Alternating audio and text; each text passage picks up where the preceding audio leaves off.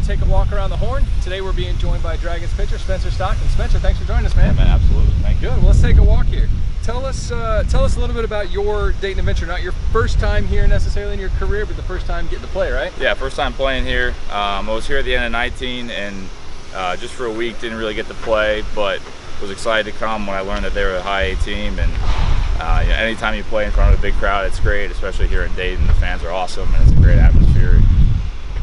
This is what you live for as a baseball player. So it's always good to come home and play here.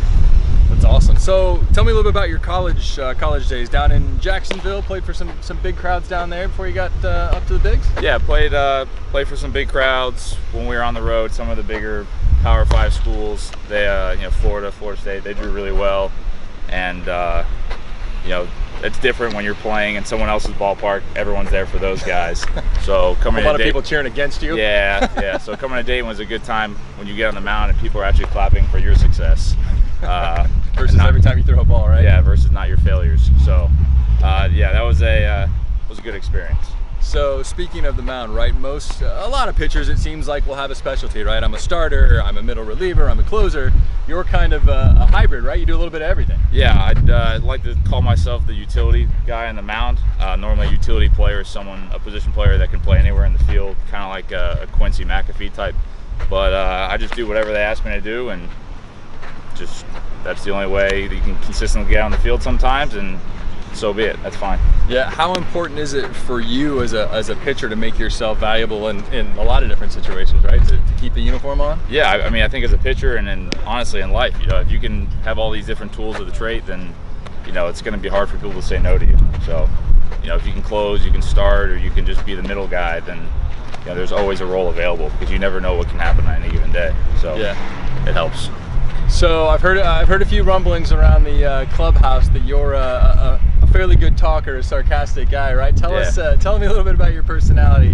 What kind of fun you like to have during the games? Yeah, I definitely enjoy hearing my own voice during a game.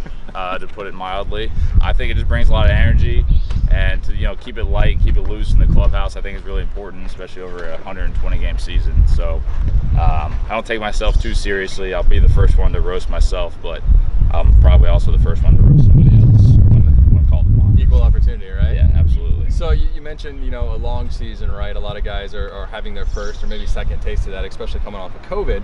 What do you guys do to keep yourself fresh, when you're away from the ballpark, or just to keep it light over the course of a 5 or 6 month season? Yeah, I think there's a lot of different things you can do, but I think almost like staying away from the game itself.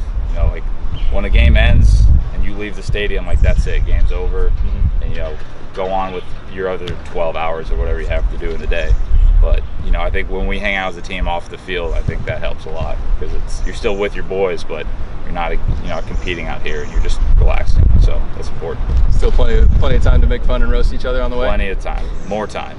Got it, Spencer. Hey, thanks for joining us today. We'll let you it. get back to the game tonight. We appreciate you being here. Thank you. Yeah. Thanks.